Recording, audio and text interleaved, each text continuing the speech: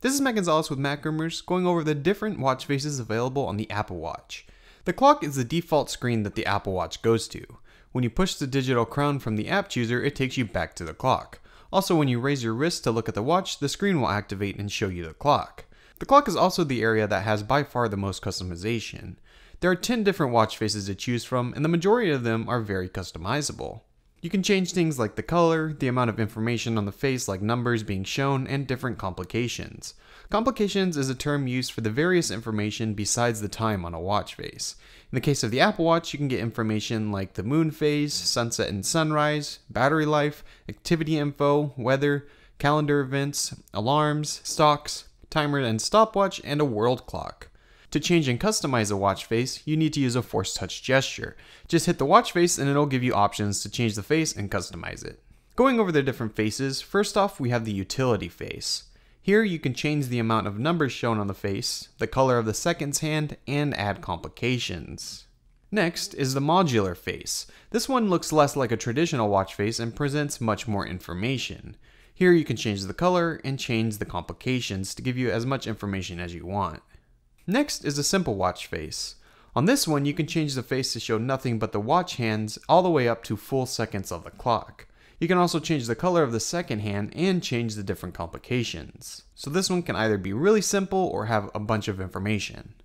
Next is the motion face. This one is very different from a traditional face and it has a moving animation on the background. You can choose from a butterfly, a flower, and a jellyfish, and the animations change every time you look at the watch.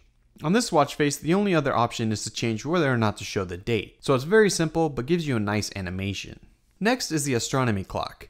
Here there's nothing to customize, but it does give you a few different ways to view the time. The default view is of the Earth, and this shows you the correct positioning of the sun to the Earth with your GPS location. The second is to view it in a planetary view. To see this, click the button on the bottom right and it will show the correct positioning of all the planets. Lastly is to see it by moon phase, and you can get to this by clicking the bottom left corner. Along with viewing these in different ways, you can also use the digital crown to accelerate time and get a visual representation of what that would look like. Next is the color watch face. Here you only have the option to change the color of the entire face and the option to change complications. This one is very simple as well, but unlike most of the others, you can change the entire color of the watch face.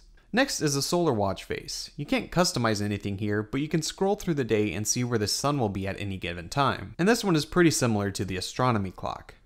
Next up is the chronograph watch face. This one has a lot of customization, letting you change the time scale, color of the background going from white all the way to black, and the different complications. This watch face also has a built-in stopwatch that can quickly be accessed without having to add it as a separate complication. Next is the Mickey Mouse watch face.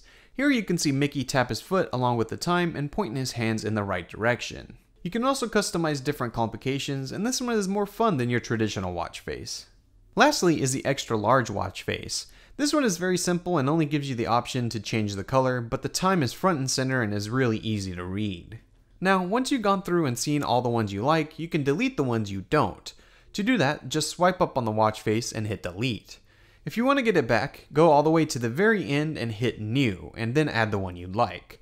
You can also do this if you want to save a specific watch face that you've customized, but want to get that same watch face in a different customization. So that's a tour of all the watch faces on the Apple Watch. There's a ton of customization that can be done, and even though there's only 10 default faces, they can be changed quite a bit to your liking. If you enjoyed this video, be sure to stay tuned to MacRumors.com for more Apple Watch coverage. Again, I'm Matt with Mac Rumors, and we will see you in the next one.